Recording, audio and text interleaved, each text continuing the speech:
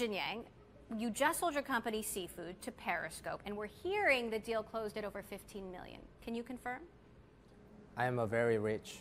App uses the same machine learning to recognize if a food is a hot dog And a not hot dog.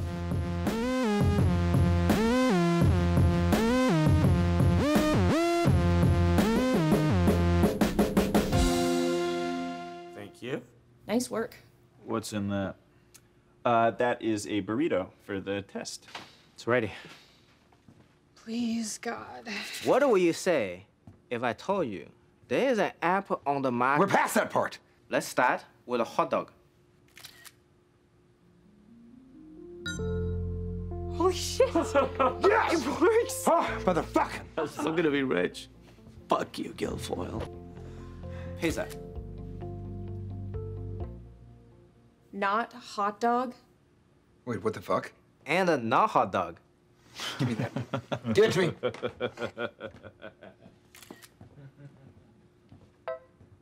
Genius! I have to look at different hot dogs. There's a Chinese hot dogs, Polish hot dogs, a Jewish hot dogs. It's fucking stupid.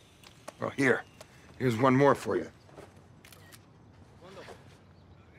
See, hot dog. It doesn't even fucking work right. Hold on. Jian-Yang's actually put together a pretty good classifier, you know? I mean, the core tech is valid. It just needs to be trained. Now take one, pass it all the way down. We're supposed to scrape the internet for thousands of food images? The money is gone. Dick is up. Go out there without me. Make your recipe app. Take your meetings. Live. What do you mean it's a $500,000 palapa? Car and a hut for 10%. It's a palapa. Okay.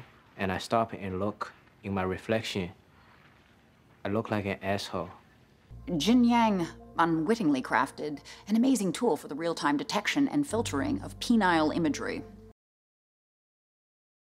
Jian-Yang went to Periscope for a job and walked out with a $4 million acquisition offer. Genius!